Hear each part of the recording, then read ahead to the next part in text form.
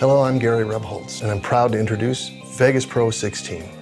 Over the past 2 years, we've made significant changes to Vegas Pro, and with version 16, we implement some of the features that you've told us that are most important to you.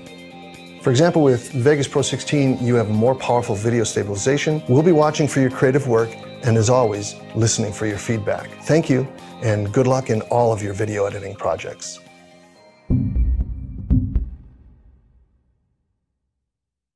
What's happening, guys? My name is Alex. Welcome back to a brand new Vegas 16 tutorial, and in this video, guys, I'm gonna cover another new feature that Vegas Pro 16 has, and that is the new stabilization tool. Now, if you want to have your clip look from this to this, that's gonna be really easy in Vegas Pro 16, so make sure to smash the like button down below already, subscribe if you're new, and I would say I'll catch you guys right after the intro.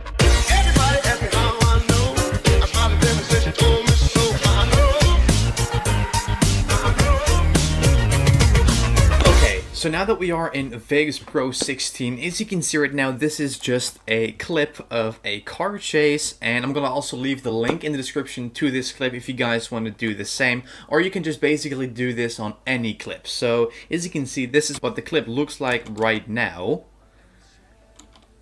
And we're going to make some significant changes to this clip by just using this new stabilization tool that Vegas Pro 16 now contains. So what we're going to do is, usually you would go to the video effects tab and then, as you can see, drag on the stabilization tool, but it's not really working that way. So what we're going to do is we're going to go to the tools button at the top. We're going to pick video, and we're going to select the media effects one. Then, as you can see, this box pops up, and right here you want to scroll all the way to the right until you see video stabilization. So you want to click on add, click on OK, and then this menu pops up, and this is also just like the automatic motion tracking. This is also new, and right here we have the motion track quality. You want to keep that one on accurate.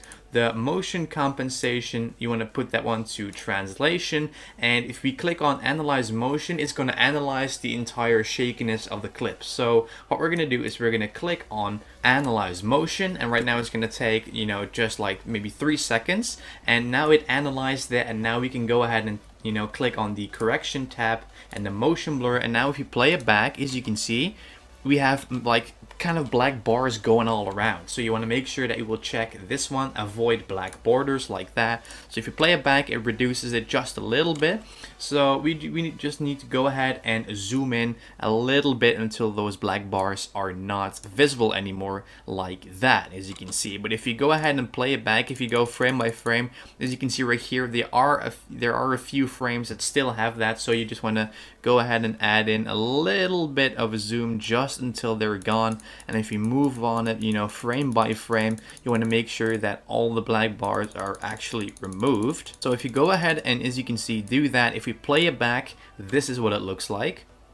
And that is a huge difference. This video was shot like really shaky, you know, probably on the back of another car that was driving in front of this car, and that was just a lot of shakiness. And that's a really great thing that Vegas Pro 16 has now has this feature, and this works on any footage, guys. Let's say that you're, for example, sitting in a car and, you know, the footage is really shaky. You can just apply this one, and then you can just go ahead and analyze the motion, and then, you know, mess around with the zoom. And I think the thing is that you have to zoom in quite a bit, because if we go ahead and zoom out all the way, as you can see, like the original video, if you play it back, we have all kinds of, you know, black bars going all around. So in order to hide these, you just want to zoom in just a little bit like that, and if we play it back, this is the end result, guys. Just zoom in just a little bit more. This is the end result, and that is how amazing it is. This is how you use the new stabilization tool, so that is how to do it.